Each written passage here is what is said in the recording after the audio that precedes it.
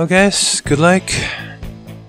Today I'm gonna show you the most fascinating thing that has ever been discovered in the existence of the universe.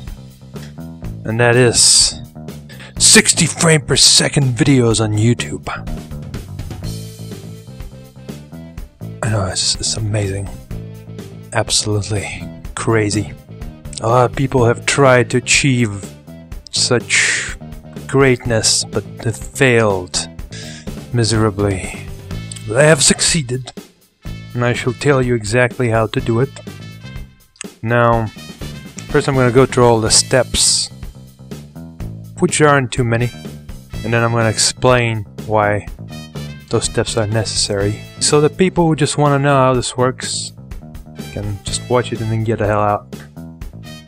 People who are more interested, hear the full story. Anyway, I'm going to assume that you know how to record and edit videos in general with whatever program that you choose to use, so I won't go into tiny details, just the basics. So first of all, you're gonna need a 60 frame per second video. This is one of those options you're gonna have to find on your Frapses and Stories and whatever else you use. Just find wherever they show the frame rate and set it as 60.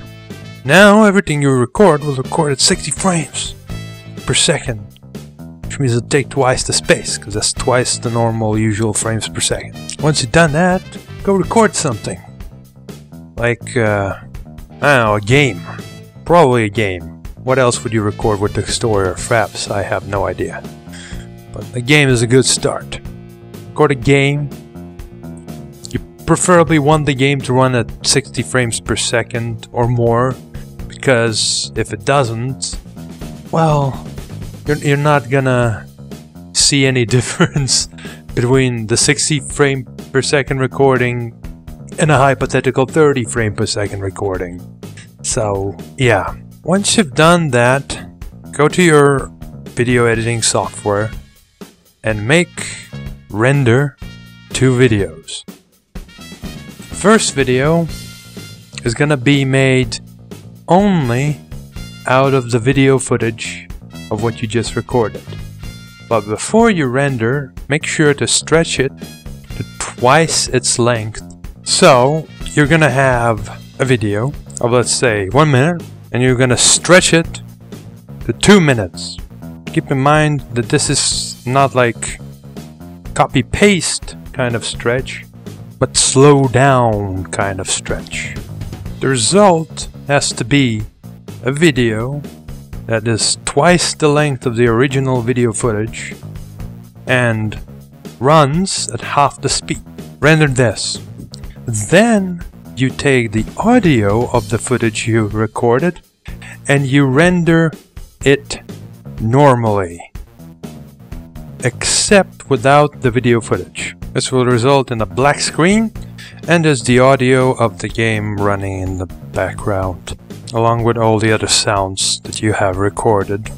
Once you've done this, you're gonna have to upload both of these videos to YouTube. When those videos upload, what you need to do is go to your YouTube settings or HTML5 playback and enable the HTML5 player.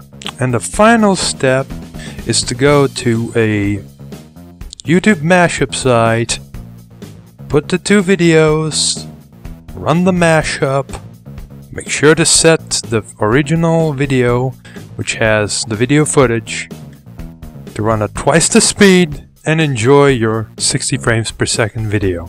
I recommend this particular YouTube mashup site because it has a really nice function for synchronization, meaning that you can easily start both of the videos at 0 and run them without any problems, synchronized just as they are supposed to be.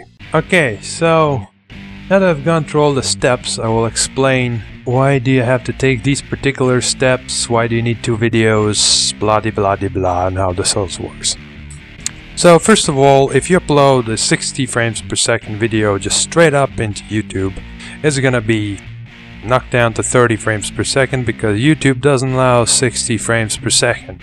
The only known way so far to get around this is to upload a video that is 30 frames per second and run it at twice the speed, which results in twice the amount of frames, which is 60 frames per second. So looking at it from the other perspective, if you took a video which is 60 frames per second and stretch it twice as long, each of the second would only have 30 frames to show. But then, playing this video with the HTML5 player at twice the speed will result in the original 60 frame per second video.